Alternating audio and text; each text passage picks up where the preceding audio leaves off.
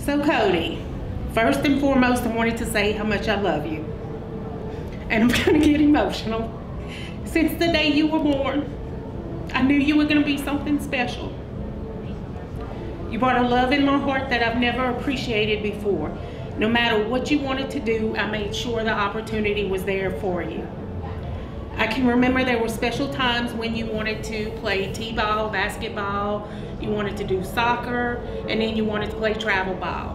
When you asked to play travel ball and pitch, I thought that was the most special thing that there was, to actually be on such a competitive team and travel. And I was there at every game. I can remember some of the days back when I even coached some of your little league sports. Most of them were t-ball and basketball. And no matter what, I was there, your family was there, and we're still here today. I would do anything for you. I'm proud of the man that you have become. I am thankful that you never gave up. You never stopped believing in yourself. Thank you for following your dreams. Thank you for making a promise to me to accomplish all of your goals and to graduate from high school and college. Your dad and I knew that once you set all your goals, you put your mind to it, you would do anything. There was no obstacle that would ever get in your way. One of the proudest moments, besides being a special athlete, was one that you got was your college degree. That will follow you forever. No matter where you go, that college degree will follow you. Thank you for remembering my dad, your grandfather, your hero, your role model, and your best friend. Not only is the entire family proud of you, the skies in heaven are glowing with joy. Always remember him, keep him in your heart, never forget him. You're a strong, talented, and a humble young man.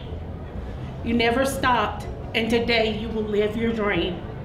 You have continued to follow your heart and continue to follow your faith. God's will is leading you, with Papa whispering in your ear. James 4:10 says, humble yourselves before the Lord and he will lift you up. Today is your day. I love you and I'm very proud of you. Mom, Dad, and the entire family. Rip Papa, love you.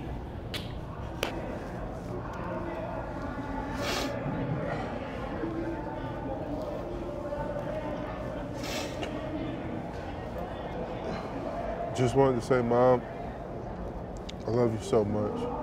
You know, we've been through so much together that not many people know about. I thank you for everything that you've done for me, the sacrifices you've made, the promises that you've kept, and the security that you've given me.